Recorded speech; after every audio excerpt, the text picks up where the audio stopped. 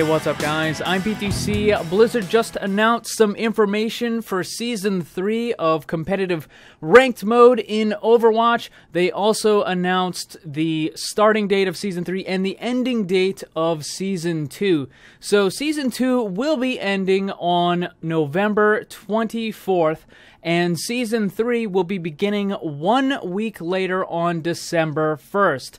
During the off-season, there's going to be an in-game countdown until the next season begins. Now, one of their original plans was to have a pretty big gap in between the seasons. I think it was originally supposed to be between 2 and 3 weeks, and people really got frustrated with this because it was a lot of downtime. So what they ended up doing in between Season 1 and Season 2 was they tried to get whatever balancing and whatever internal stuff that they needed to do fixed as fast as possible, and then they ended up starting Season 2 a little bit early. In fact, Season 2 kind of just dropped out of the sky one day when all of a sudden, hey, Season 2 is up and ready. Anybody who wants to try it, go ahead and log in. And almost nobody was ready for it. It just kind of appeared. But now they actually do have the official dates for Season 3 and when Season 2 will be ending. So we still have a little bit of time if you want to continue playing Season 2 competitive mode, if you want to grind up your skill rank a little bit further. Now, as far as skill rank goes, they are going to be kind of redoing it a little bit. As it turns out, there was a lot more people that were put into gold and platinum than there should have been. Blizzard has said that a lot of players were improperly placed in those brackets, and as a result, they saw their skill rating go quite a bit down. So in Season 3, what they're going to do is they're going to try to space people out a little bit more. And one of their main reasons was because when people start in gold or they start in platinum, and then they just start seeing themselves kind of slide down the hill, and they go from plat to gold, and then from gold to silver, and then from silver to bronze. It's not a very good feeling. It's not a very good experience for people. So Blizzard is going to try to be a little more accurate with the placement matches.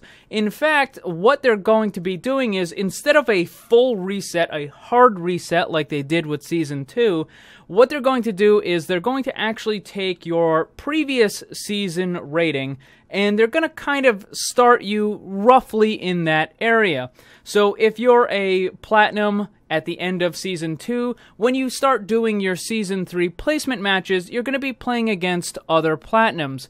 One of the main problems was at the beginning of Season 2, because there was a hard reset, you had people with incredible disparity in their skill brackets being put into the same placement matches together. So you had people that were in Diamond and Masters basically playing alongside people that were in Bronze and Silver. And it really didn't make for a very good experience, because usually one team would just get absolutely rolled or something to that effect. So what they're going to do in Season 3 is you will do your placement matches with people who were basically around your skill from the previous season.